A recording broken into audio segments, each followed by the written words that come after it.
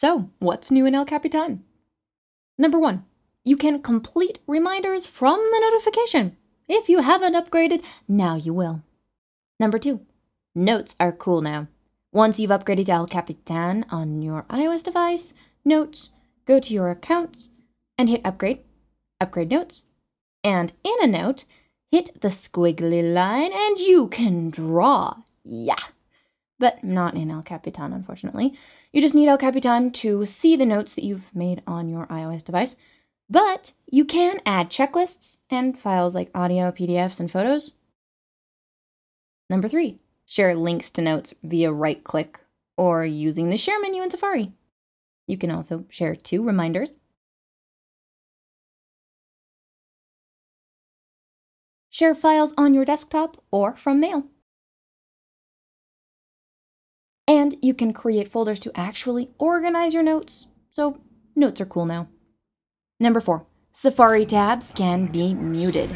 If you have ads or YouTube or whatever playing, mute the tabs. I've wanted this for so long. Thank you, El Capitan. Number 5, also tabs can be pinned, which I guess you could do in other browsers, but look, drag it to the left, it turns into an icon, and will be there when you open new windows. Number 6, Reader gets some love. Change the page color and the font to make it easier to read. Number 7, Command 1 through 9 takes you to the corresponding tab, but if you use these commands for favorites like me, you can turn that off in Preferences, Tabs. Just in Safari, Develop, Responsive Design Mode. Booyah! Number 8, Split View. This is kind of awesome. Click and hold the green button on any window and choose a side, then choose the window to pull up on the other side.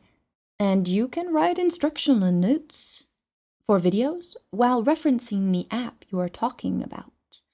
I wrote this paragraph in split screen and didn't proofread it.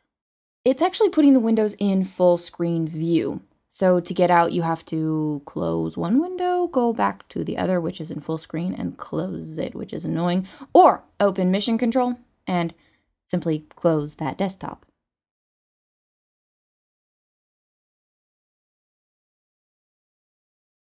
You can only select windows in your current space or desktop. However, if you have a window in full screen, use Mission Control to move another window to that full screen, and it will split with it. You can even move the divider to give one window more room or less room. And if you move a window by itself to a new space in Mission Control, it gets its own full screen view. Number 9. You know how, especially if you have multiple monitors, you can lose your mouse cursor? Well, go ahead and shake your mouse. Voila! Large mouse, easier to catch. Number 10, in Finder, when you control-click any file, then hit Option, the copy turns to Copy Path Name. You can now copy the path, making it awesome for directing people to files on external servers and for terminal. Number 11, Mail opened in the wrong desktop when I opened it the first time, and for some reason added my Gmail without asking. How did you even do that? But I'll forgive it because now you can swipe left or right for unread or delete, just like on iOS. And it requires you to really swipe all the way, so I don't foresee accidentally deleting stuff. When you get El Capitan, you have some startup tips, and the startup tip says you need 2 fingers to swipe, but that's talking about a trackpad. With the Magic Mouse, it's a single finger swipe. Also, in Mail full screen, if you have multiple new messages or replies, they now come up in these tabs in one window. And then they go down when you want to go work with your main mail window. Yeah, it's pretty cool. Number 12, Spotlight now does weather. If you can bring up the right thing. And stocks. You can move the window around too. I'm not sure. I guess you couldn't do that before. I'm still an Alfred fan, but I do like the weather feature. Spotlight is also supposed to be getting smarter when it comes to natural language, like emails from Mia.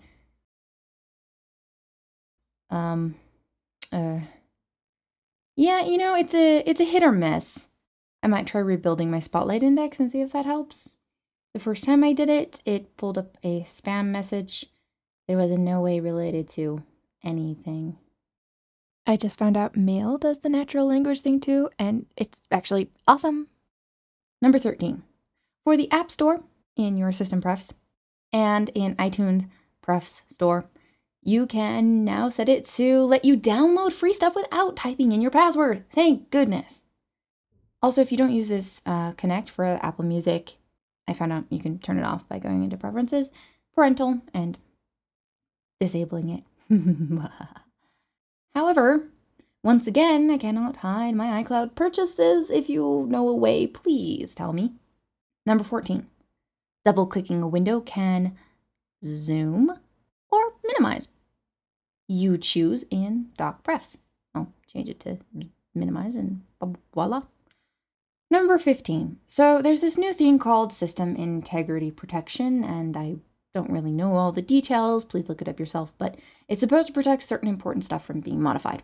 I guess this is to help with viruses or whatever, but it also makes it hard for certain apps to do their job, like default folder X, without which I slowly die inside every time I have to manually navigate to an open folder in a save dialog.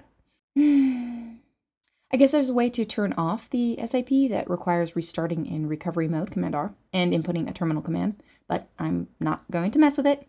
I think I can make it to an update. Maybe. Hurrah. So, those are your 15 tips. And you may be wondering why I completely left off photos.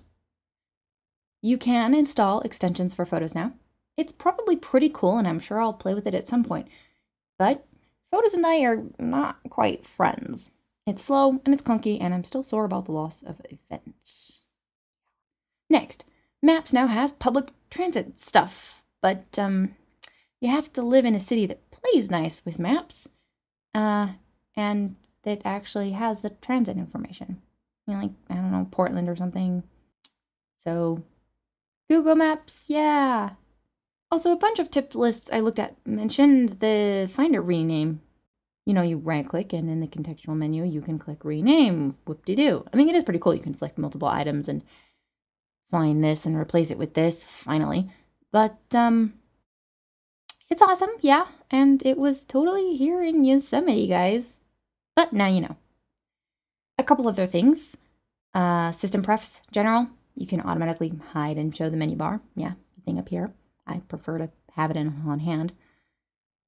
Then also in your iCloud preferences, after going through a couple security layers every single time, in your account details, you can see the different devices using your main iCloud account if you have multiple ones. Sorry.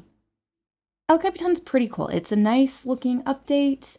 There aren't a lot of changes, but they're pretty good changes, and most importantly, nothing broke. I usually don't update to the first update because things usually break, but nothing broke other than default folder X, but whatever. There are, however, a couple of things that I'm disappointed to still not see. Time Machine. I want options depending on which backup drive you have connected. I mean, really. And also, there's no wish list in the App Store still. How am I supposed to remember what stuff I want to buy? I'll end with one note of advice. If you haven't done this in the last few years, open preferences for the apps you use the most. You may find some cool things hidden in there. Me and Fifi say, bye-bye.